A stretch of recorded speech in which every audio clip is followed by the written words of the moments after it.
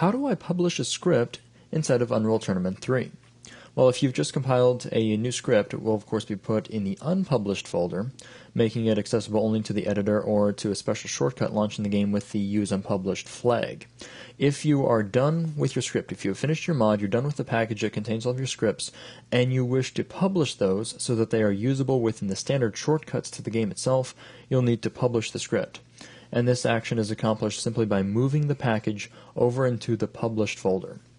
We can take a look at doing that by looking at two folders that we have within the user documents, My Games, Unreal Tournament 3, followed by UT Game. Inside of this UT Game folder, you'll find two folders, published and unpublished. You will have the unpublished folder if you've compiled anything.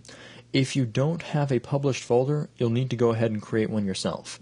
In our case, we already have one residing inside of the UT Game folder, so we'll simply use that one.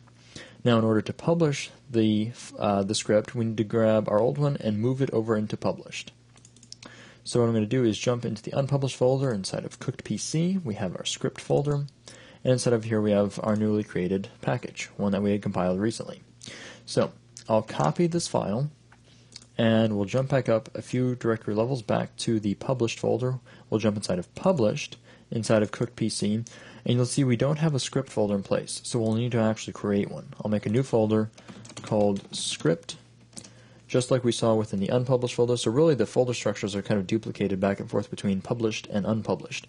Here we're simply making sure we mimic the correct folder structure inside of published, and inside of published / cookedpc / script, we'll paste our new test package, and now this package, all the scripts within it, will be accessible in-game as launched by the normal shortcuts.